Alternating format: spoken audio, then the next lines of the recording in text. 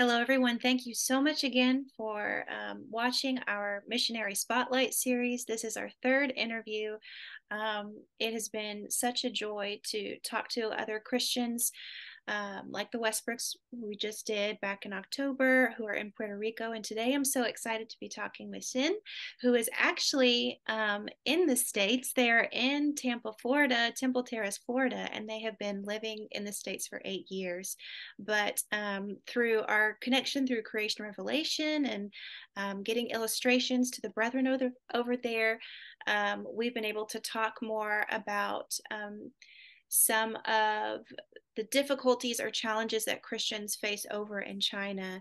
And it is so encouraging to hear of their dedication, their love, their peaceful way of coming together, and just the different challenges that they face that we don't face here. So I want us to be able to talk about this so you, the viewers, can know how to pray for your brethren over in China, how you can even help the cause of spreading the gospel over in that area. So, Sin, thank you so much for joining me today. I would love for you to tell our viewers about you and your family just here quickly. Sure. Hello, everyone. My name is Xin, and my husband is Ming Hui. And now we live in Florida, Tampa Terrace, Florida. We also have a daughter, Jean. And we came to the state 8 years ago, and we are so thankful for God's blessing for our family. Well, we're so thankful that you're here, and her husband teaches at Florida College. I graduated there, and so they're so excited to have him there. And so you've been here for 8 years. That's quite a while. But I would love to hear your own personal story about when you first learned about God. Sure. So the first Christian from my family was my late grandma. And after many life challenges, she became a Christian in her late 50s. And because I grew up, most of the time I grew up with her because my parents were both working. So usually I spend lots of time with her. And also because she couldn't really read the Bible, so she took me to the church with her, but it's the state church, which is controlled by the government. So she took me to the church with her, and I was reading the Bible to her and reading the hymns to her. So that's how I learned about Jesus. And also, I saw her pray to God and try her best to memorize Bible verses. So she helped me to know more about God and more about Jesus. And later on, I moved to a small country called Singapore. And later on, I was baptized there and I learned the truth. Oh, that's so beautiful. I love how you were reading for your grandmother the Yes. scripture and reading the hymns um, and I know that you've mentioned before. It's so interesting to think about the freedoms we enjoy here in America to practice our faith, to teach our children, but that is not really encouraged in China for children to learn the Bible, at least Yes. more now from what you and I have chatted about before. So it's beautiful that your grandmother was able to take you along with her to Yes. help grow your faith and expose you to the truth. So, are children normally allowed to attend church now? Has that changed at all? Yes. So now the new policy is children are not allowed to go to any churches, even the state churches. Yeah. So I think that law is not done without knowledge of how how fundamental it is for children when they learn the Bible at a young age, how foundational that is to our faith. My parents were Exactly. Christians. I was raised on God's word, and that has seen me through, and it is through many trials of my own. And I'm doing the same with my children. And so I understand in a way why the government is limiting children to be exposed to the Bible at such a young age. Yeah. So does your own, you said your grandmother took you to church Yeah. as well. So, and your parents were working very hard. I know that the culture really speaks more into working hard than going to church as much. So does your family approve of your faith as well? Yeah. So my parents they are still not Christians yet. I would say my mom is a believer because she did get baptized in the Baptist church in Singapore, but she's not have 100% understanding about the Bible and about everything. So But and she my is dad open he's not to, Christian. so, but she is open to the Bible and into. Yes, and my dad he's open to gospel too, but he's not Christian yet. Mhm. Um, but they are being supportive about our faith and our religion because they think, especially my parents, they think after I became a Christian, I'm a much better person. That's what they think. So they think, Oh, oh, it's like powerful. But I think for them, because in China, what we learn is there's no God. And we also, what we learn is only the uneducated people believe in God. So the educated people, we believe in science, in Darwin's theory, we believe our ancestors are monkeys, and we believe the Big Bang theory. So I think for Chinese, it's really hard for them to believe, oh, there's a superpower, there is a God Almighty, is in control of everything. yeah. So I think what we had even talked about is the government wants to kind of take the place of what God is to us. Yes, Yeah. So, exactly. so would that be like part of the current challenges in China for brethren? So, how is Yes. the church controlled in China? So before the pandemic, we do have like churches in China, but only the only legalized churches are the state churches, means they have been registered with the government. But in order to be registered with the government, you need to compromise lots of things. For example, you need to say the government comes before God, and also you cannot teach everything. You can teach be loving, obey the government, but you cannot say Mhm. anything in your teaching. You cannot say anything that disagrees with the government. And also, so that's before the pandemic. And then during the pandemic, and even now, they try to shut down all the churches. So, but we still have underground churches, means people try to learn the truth even without being registered with the government officially. But the challenge is you need to do it secretly, and you cannot worship as a big group. And also the government, even for the state churches, the government is in control, like what you teach, and um, maybe sometimes they even appoint who the preachers will be. So they try to control everything. And for the underground churches, because they will consider it as illegal, so they have more controls. So, for example, we know a brother, and he tried to take his son to the church building, but they cannot do it so openly, and they try to do everything secretly, especially with the new law that you cannot bring your children to worship. And also, the brother also shared that they were renting a place to worship on Sunday, but somehow the government learned that, and some government official, the policeman, went there and said they need to stop. That's the first warning, and also, so they couldn't worship there. So I think they are looking for another place that they can worship Mm-hmm. together safely. And also, we also know some brethren, they were trying to preach the gospel, try to teach the truth, but they have been arrested. It's just because they were teaching the truth. Yeah, and so not the government's version of the Bible, pretty much. So I think so. Children are not allowed to attend. There's fear of being arrested, and there's a lack of Yeah. um, resources, I think, available as well, just because everything's so heavily monitored, and the websites you can Yes. visit or the things that you can buy. Um, so that's a challenge for young families wanting to teach their children the Bible, to be so limited in that way. Uh, Exactly. yeah. So the state churches are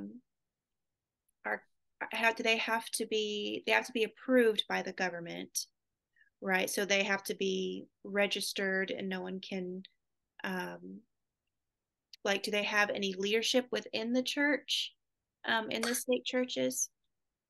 Yes, I think so. They do have like leaders in the church, but it's very different from what we understand about the leaders in the church, because what we understand is like leaders are the servants, because if you want to be the biggest, yeah, the smallest, you are Um, serving other people. And also for the elders or the preacher, they know their sheep. But in the state churches, because there are so many people, like there'll be over hundreds or even thousands of people go there every Sunday. And so the leaders there will be really like leaders. They try to lead, but they do not know their sheep. So they do not know each individual. It's just like come and go. right. Yeah. And so And I think, sometimes, go ahead. yes, and sometimes even the government try to appoint who are the leaders. Yes. So that would cut out um, any chance of someone actually teaching all of the Bible. Yeah. So, and I think we had talked about last time that, well, you had mentioned church was for people who believe in God, as people who are uneducated or silly, or, and I know a lot of the people that go to the state churches were just usually elderly, Yes. and well, obviously because children aren't allowed to go, but Yes. in your culture, or in China, the culture is very focused on just self improvement, or is there like a focus on climbing the ladder more than just well, obviously more than studying the Bible? So what is um, maybe a better question would be is like, what is their God basically in China? Yes. Yes, I think that's a very good question. So basically, the government teaches us God is the government. Government Mhm. is the God, even though they say, oh, there's no superior power, but they want you to believe that government is the God. So, and also, I think for many individuals, I think one is money. Many people worship money. They think with money, you can do everything. Nothing will be impossible with money. And also for some people, they might think family is the most important thing. So for example, we know some people might say, I cannot be a Christian because my family would not allow me to do that. Because in China, to be a Christian is really challenging. And so sometimes many family members or your friends may try to keep a distance from you because you say you're a Christian. So because of that, because of peer pressure or some other challenges, so many people will say, Jen, I do not want to be a Christian. But like you say, I think the government try to teach that government is God, but many people also think they want money, wealth, or power, or Mhm. fame. They are trying their very best to pursue those worthy things. So I think sometimes those become their God, money, fame, and power.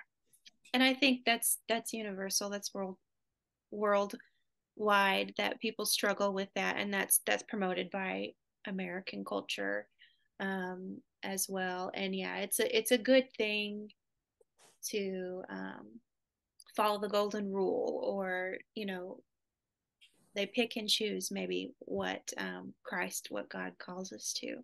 So I think that's something that we can relate to, as well. So our so people are allowed to attend the state churches, and I think you said they're not allowed to worship in their own homes.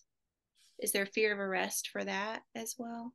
Yes, so I think if you do it quietly in your home, it should be fine. But many people, like many brethren, they will worship together as like family, like underground church. So for example, a few family will gather together and worship God. But some but I know that there were some issues because some neighbor will just report Mm, and call the police, say, oh, there are so many people in that house. So the police will go there and say, you need to stop that. And so like I know there's an underground church in a city. So before they all gather together to worship in a sister's house, but now they need to divide the bigger group into smaller groups, so it will not bring too much attention. yeah, yeah. So how can we help the brethren over there? What are some ways that we can help? Mm, I think one thing is I think many Chinese brethren need more encouragement. Yes, to know that there are so many even though they are facing so many challenges, but I think I admire um everyone because it's so hard, it's so challenging to be a Christian there. um and also I think we do not have lots of Bible material there, especially the children material. So I think that'll be very helpful.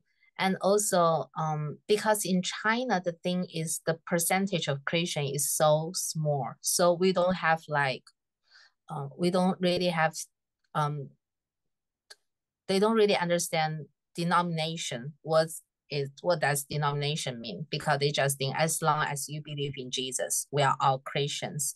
So, but then that's the problem because many false teacher will go there to teach them wrong thing. But we are very thankful. We have several preachers to teach the truth. Mm-hmm. So they are not false teacher, but they are good teachers. They are teaching the truth. But the only thing is most of them, they do not speak Chinese. So Mm-hmm. so we definitely need some Chinese translation. So these brethren who are so eager to learn the truth can learn the truth and understand the truth. So But there's a she's great need not. for translators as well, um, and I even talked about this with the Westbrooks, how when they moved from Texas to Puerto Rico, they had to study the language, they had to learn it, and there's just more of a need for that, and if we learn the language, then we can connect more with brethren over there, and Yes. how encouraging that would be that someone feels loved enough that someone's willing to learn uh, Yes. their language. That'd And be nice. um, Yes. yeah, so are Zooms still monitored? Like if someone actually, if there's other people who actually do know Chinese, and want to reach out with some of the brethren, would they be able to do that now? Yes, we can do that. Yes, for example, we use WeChat, which like almost every Chinese brethren can access to WeChat. Yes, we can definitely reach out to the Chinese brethren. Yeah, Yes. so I'll be sure to list your information in the description. So if anyone who does know Chinese and wants to connect with that, or Yeah. even if they just, maybe if they don't even know, um, Yeah. if they Chinese. don't know Yeah. Chinese, like I know how that must be so encouraging to the brethren over in China to see that, hey, this person just wants to play Yes. along in the chat to Yes. be encouraging and be a part of Yes. the study. Yeah.